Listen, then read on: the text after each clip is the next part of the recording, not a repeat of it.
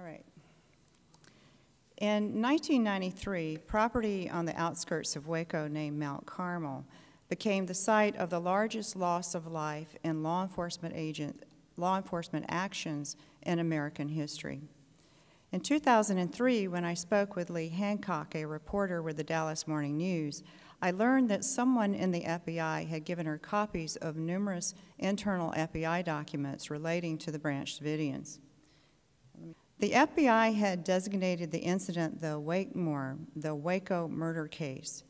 This acronym was a reference to the fact that 4 Bureau of Alcohol, Tobacco, and Firearms agents were killed in a shootout between the Branch Davidians and assaulting ATF agents on February 28, 1993. The FBI's acronym does not reflect the fact that 5 Branch Davidians were killed as a result of the shootout, and a 6th Branch Davidian was killed by ATF agents about 5 p.m. as he tried to walk back to Mount Carmel. Hancock sent her many documents to me, and I placed them in the Loyola University New Orleans archive. 6 years later, they were relocated to the Whitliff Collections archive at Texas State University San Marcos, so they would be available to other researchers. One of the documents in the Wakemore Major Event Log, with entries dating from February 28, 1993 to February 4, 1993. The Major Event Log is a compilation of multiple logs kept by FBI agents. The 3 primary logs with entries in the Major Event Log are one kept by the FBI negotiators, one kept by members of the FBI's hostage rescue team, known as the HRT, and one kept by FBI officials in the Strategic Information and Operations Center, SIOC, in the Hoover Building in Washington, D.C. The Major Event Log contains only 2 entries for April 19, 1993. But there is a separate Wakemore Major Case Log for April 19th, again consisting of entries logged by multiple FBI sources.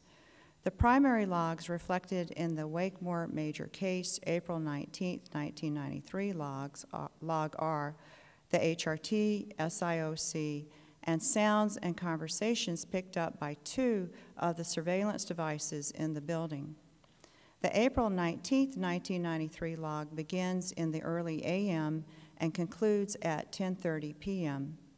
FBI agents on the ground first spotted fire at 12:11 p.m. Several alternative FBI narratives emerged from the internal FBI documents in the Hancock collection. The 2 logs reveal that the narrative of the negotiators competed with the narratives of the HRT agents and the FBI officials associated with SIOC. The logs reveal that special agents in charge, the negotiators and HRT agents in Waco, were reporting constantly to officials in SIOC.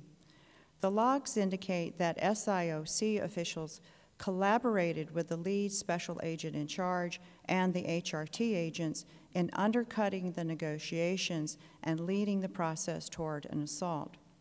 The Major Case Log reveals that FBI agents knew that a fire was the likely outcome of an assault. As the process documented in the Major Event Log moved inexorably toward the FBI's tank and CS gas assault on April 19, 1993, negotiators were busy recording the breakthroughs they were having in persuading David Koresh to formulate and act on an exit plan. On April 19th, officials in SIOC were watching and listening to the assault in real time. The SIOC officials could hear the audio picked up by bugs, as did the commanders on the ground. They were watching the assault via closed-circuit television. The officials in SIOC were so well informed about the moment-to-moment events during the assault, the log conveys the impression that they could have slowed or stopped the assault at any point.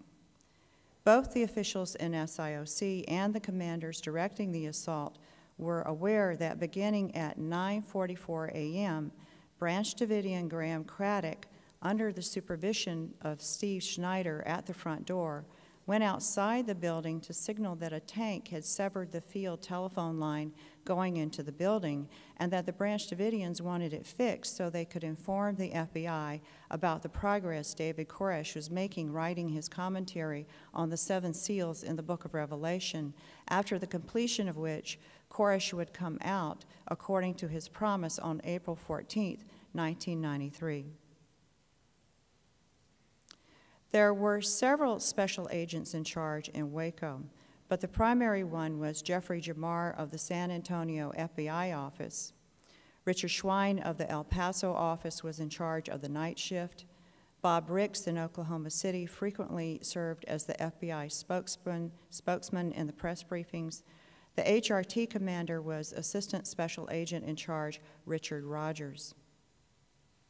Gary Nessner was the FBI negotiation coordinator from March 1 until March 24th, when he was taken off the case for protesting the HRT's aggressive actions toward the Branch Davidians as counteracting progress in negotiations. Nessner reports his views in his 2010 book, Stalling for Time. During the negotiations with the Branch Davidians, carried out first by Lieutenant Larry Lynch of the McLennan County Sheriff's Department, and then by FBI negotiators, supervised by Nessner, the Branch Davidians sent out 21 children, and a total of 14 adults came out. Clint Van Zant was the FBI negotiation coordinator from March 25th through April 19th. There is no evidence in the logs that he played a role during the April 19, 1993 assault, except to call SIOC and tell officials that the Branch Davidians wanted their phone fixed so they could communicate with FBI agents. It was never fixed. Both Nessner and Van Zant were sent to Waco by the Special Operations and Research Unit in the FBI Academy at Quantico, Virginia. A key negotiator was Supervisory Special Resident Agent Byron Sage from the Austin FBI office. He was not the lead negotiator, as he is often characterized in the media. Sage arrived in Waco on February 28, 1993, after the shootout between the ATF agents and the Branch Davidians. He went to the McLennan County Sheriff's Department and carried out negotiations whenever Lynch needed a break during the 24-hour 911 call, which had been initiated by Branch Davidian Wayne Martin. After other FBI agents arrived and took over the case on March 1, 1993, Sage stayed on as negotiator. In his book, Nessner reveals that he learned from the negotiators who stayed on the case that, quote, Van Zant did not get along with Jamar, who cut him out of the decision-making process. Byron Sage became the de facto team leader, and through the remainder of the incident, played the key negotiation leadership role, end quote. When FBI officials in Washington were trying to get the approval of Attorney General Janet Reno for the assault, she wanted a status report on the negotiations. In a 2-hour conversation on April 15, 1993, Sage told the acting Associate Attorney General that negotiations were at an impasse, and there was nothing more negotiators could do to persuade Koresh to come out or to send others out. He neglected to say that on the day before, on April 14th, Koresh had notified the FBI of his exit plan, first through a telephone conversation with his attorney in the morning, who immediately informed the FBI agents, and then in writing in a letter. It also seems important to me that FBI agents knew that Koresh had signed a contract with his criminal attorney to represent him when he came out.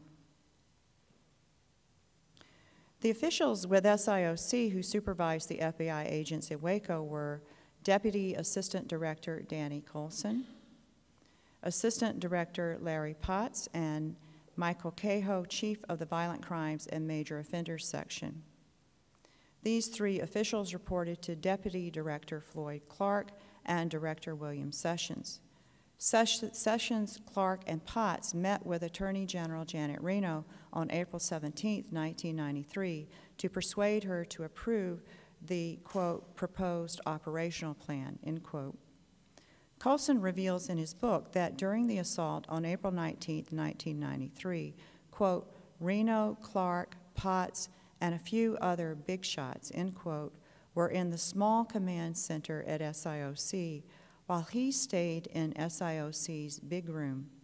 Reno left shortly after 10 a.m. to give a speech. It is illegal for law enforcement agents to fire blindly into a residence. During the siege, Branch Davidians alleged to the media, until their contact was cut off, and to FBI negotiators that ATF agents in the helicopters fired down through the roof of the building and other ATF agents fired through the windows and walls, thereby killing or mortally wounding Branch Davidians. They asserted that bullet holes in the roof, walls, and front door of the building would support their allegations. Dick DeGuerin and Jack Zimmerman, the attorneys of David Koresh and Steve Schneider, reported to the press during the siege that they saw many incoming bullet holes when they went inside the building. During the siege, the Branch Davidians expressed concern that the building be preserved to provide evidence supporting their allegations. Numerous details of the siege are recorded in the major event log. Here I have time to mention only a few of them. During the siege, FBI agents interviewed former Branch Davidians not at Mount Carmel, and relatives and acquaintances of the Branch Davidians. The memos reporting on these interviews are in the Hancock collection.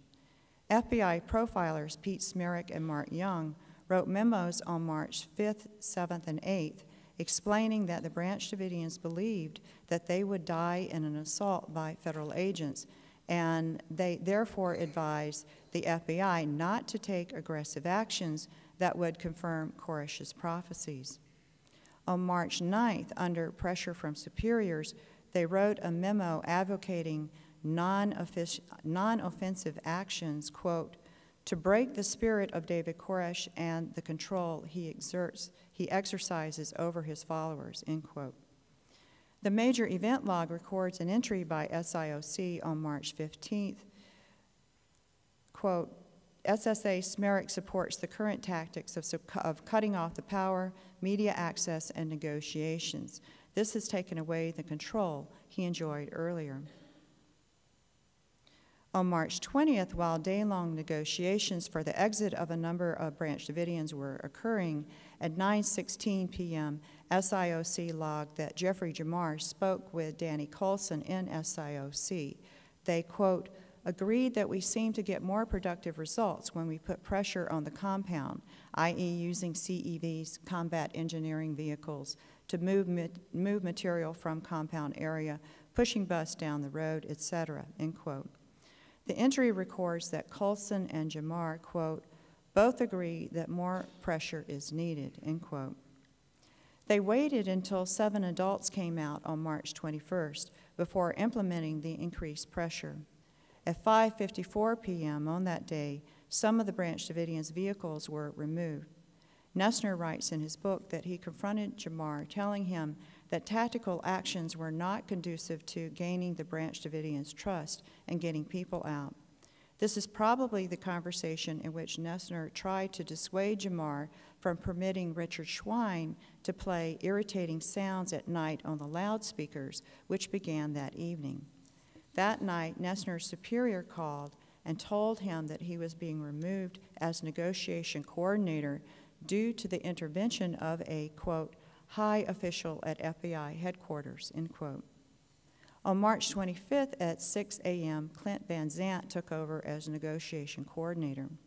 The log indicates he reported to SIOC that the negotiators would demand that 10 or 20 people be out by a deadline. If the deadline was not met, there would be negative consequences. The Hancock collection contains a document dated March 27, 1993, entitled Suicide References. The document concluded that Koresh, quote, statistically shows a low suicide rate, more likely to arrange a suicide by cop situation than to commit suicide, end quote. Two persons who were interviewed, quote, felt Passover week and Easter weekend would be significant in a resolution. On April 2nd, Schneider told negotiators that the Branch Davidians would come out after the conclusion of Passover.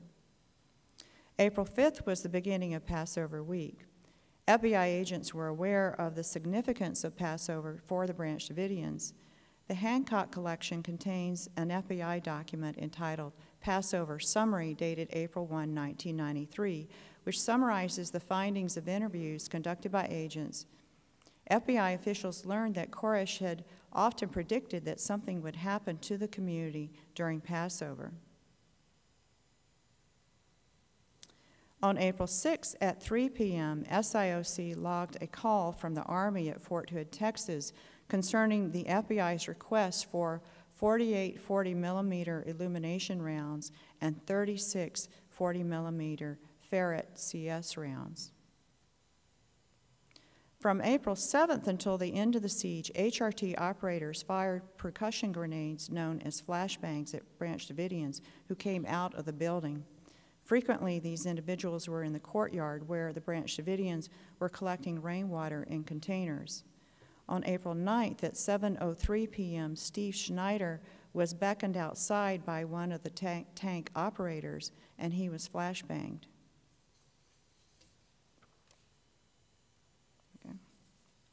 April 9th was Good Friday. At 3:01 p.m., Steve Schneider asked for permission to go outside and light seven canisters of incense, which would emit orange smoke. He wanted to do this between 3 and 4 p.m., the hour that Christ died. Schneider was permitted to do this across the driveway in front of the building. That evening at 6:30 p.m., SIOC logged that an HRT agent in Waco advised an agent in SIOC, quote, that per Jamar and Rogers, there would be no plan to fight a fire should one develop in the Davidian compound, end quote. The log contains no evidence that SIOC officials countermanded the decision. On April 14th, the day after the conclusion of Passover, Koresh and Schneider spoke by telephone with DeGuerin and Zimmerman. The attorneys then advised the FBI agents that Koresh would write his manuscript on the 7 seals of the Book of Revelation and then come out. They reported that he anticipated spending 2 days writing the commentary for each seal. At 12:50 p.m., SIOC logged that Byron Sage had reported this development. At 2 p.m. on April 14th, negotiators logged the first discussion with Branch Davidians about word processing supplies. The Branch Davidians requested typewriter ribbon cassettes for their battery-operated word processor. On April 16th, Schneider called a negotiator at 1:15 a.m. to complain that a tank had rammed the building. It hit the front wall where Graham Craddock was sleeping in a bunk bed.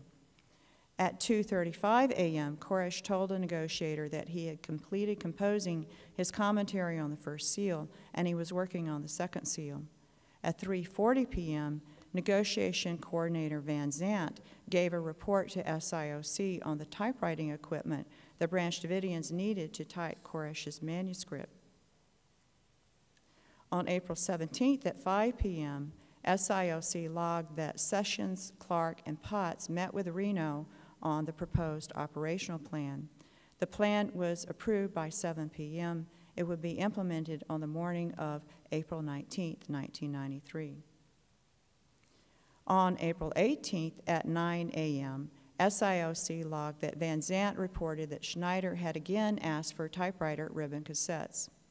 Around 7:28 p.m., a Branch Davidian was sent outside to pick up a package containing the typewriter ribbon cassettes, and the package also included milk for the children. 2 final summaries of FBI interviews are dated April 18th, 1993. These documents stress that Koresh was not likely to order a mass suicide, but he had predicted that he and the community would be martyred. Van Zant and psychiatrist Dr. Joseph Krofchek have produced an analysis in which they described Koresh as, quote, being fully capable of creating circumstances that could take the lives of all his followers and as many of the authorities as possible. If FBI officials thought that David Koresh was a crazy cult leader, why did they formulate and carry out an assault that could push him to fulfill his prophecies? There's a lot I could say about what the April 19th, 1993 log reveals. Here I will zero in on just two entries.